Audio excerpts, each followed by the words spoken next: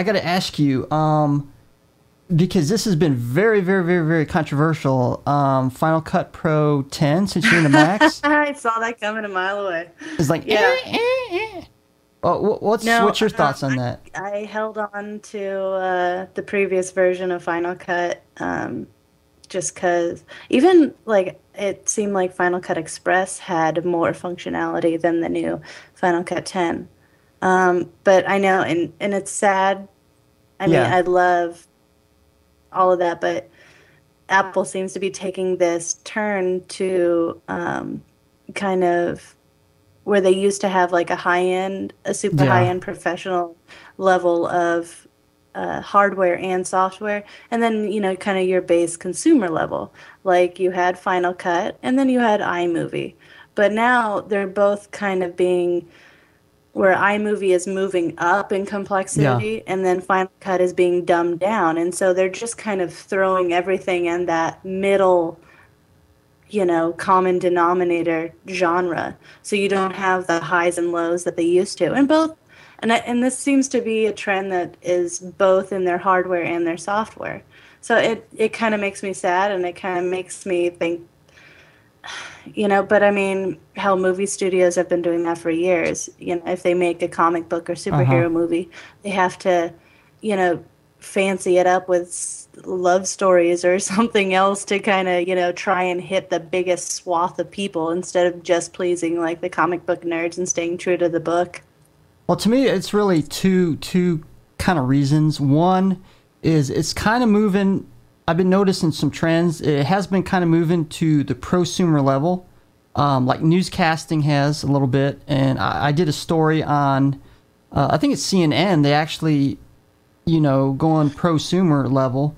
And I think with Apple is they're trying to revolutionize video editing, and we could take years and years to go to what Final Cut Pro 10 is now, and just slowly do it, or we can jump ahead and do it all at once, even though people will complain, and bring them up to a great piece of software. I know there's a lot of missing features and all that, because it can use multi-core. It uses a Yeah. totally new, I think it's called AV Foundation. It's really fast.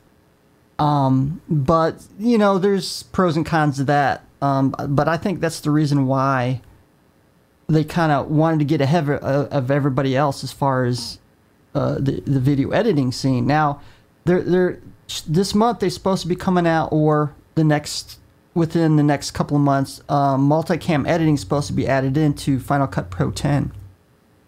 Yeah, that was a huge feature that a lot of people were complaining that was left out. But you And can still so, do I it mean, though. obviously they're going to have to add it in Yeah. updates. It'll just be a matter of when those updates are going to drop. You can still do it, but supposedly it's a little bit harder. But if you get a bunch of cameras that you just sync the audio all together, the different cameras, because normally you set up different cameras angles and record at the same time, but you just to do the multicam editing, you just sync all the audio together, and it will place the how many cameras you got all together and sync it where it corresponds with the video portion, and you just edit from there. But supposedly with multicam editing, it just makes it a whole lot easier. I don't know. I admit, I kind of jumped from iMovie to Final Cut Pro 10, so I haven't seen the multicam feature. So Okay, yeah. I went from like Final Cut Express to Final Cut Pro, but like I said, I haven't gone. And it kind of feels like, and even my experience with the Final Cuts has been very limited. I'm by no means a professional, and by no means putting out super spectacular production quality stuff. yeah. But it kind of feels like going from Pro to 10 would be kind of a small step backwards. Like 10 kind of fits in between where Express and Pro was. Like 10 was just kind of that middle ground. Like they just mushed the two together. Well, did you try try the trial version, which doesn't you can use it for free just to test it out? Have you Of actually? what, 10? Yeah, Final Cut Pro 10. You can get a trial version to test it out. No, I haven't done anything with Final Cut in No, okay. a I'm just while. wondering. I'm just wondering I if should you. get on that. And let me see. Didn't Apple buy Final Cut Pro? Yeah. Well, Well, they're it's the one Apple's though. product. Yeah, they started from the very beginning. Supposedly, it was the guy that did Premiere. It was one of the guys that made Premiere, or something like that, and they employed him, and then he's the one that started Final Cut Pro or something like that.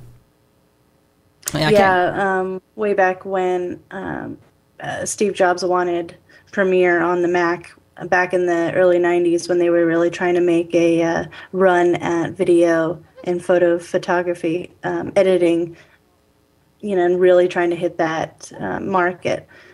Adobe would not make Premiere for the Mac, and so they had to go another route. But I mean, I think it was for the best. Final Cut is a much better program today than I think Premiere is. Well, Final Cut Pro 7, though, right? Is that what you're saying? Yeah, Pro. I mean, 10 is, it's debatable. Debatable.